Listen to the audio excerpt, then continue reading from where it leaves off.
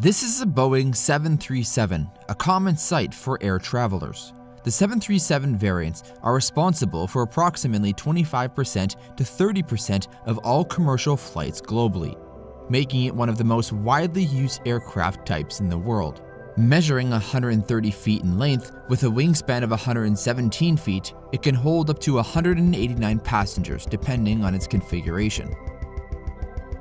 The 737 is a narrow-body, single-aisle aircraft. With a range of around 3,000 miles, it is primarily used for short to medium-haul flights. This is thanks to a fuel capacity of 6,875 gallons. The 737 can be fully refueled by a single fuel truck this size. This fuel is stored in 3 main tanks, 2 in the wings and 1 in the fuselage. But what if I told you that some passenger aircraft can carry not just twice or 3 times, but 12 times the amount of fuel a 737 can? How is this possible? How does it hold this much fuel? Well, the answer is found in perspective.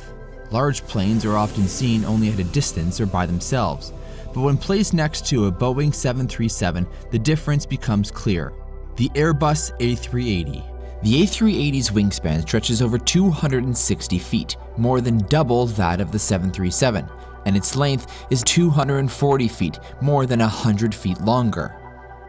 The A380 is a double-decked, wide-body aircraft capable of carrying 525 passengers in a standard configuration.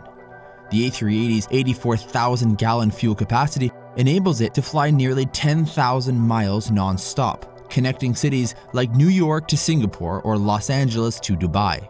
To store this massive amount of fuel, the A380 is equipped with 11 tanks spread throughout the wings, a center tank, and even a trim tank located in the horizontal stabilizer.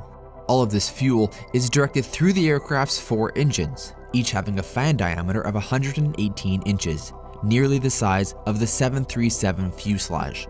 Each A380 engine generates nearly the same thrust as 3 engines on a 737 combined. This immense power allows the A380 to reach a maximum takeoff weight of over 1 million pounds, 6 times that of a 737, highlighting the aircraft's remarkable size and performance capabilities.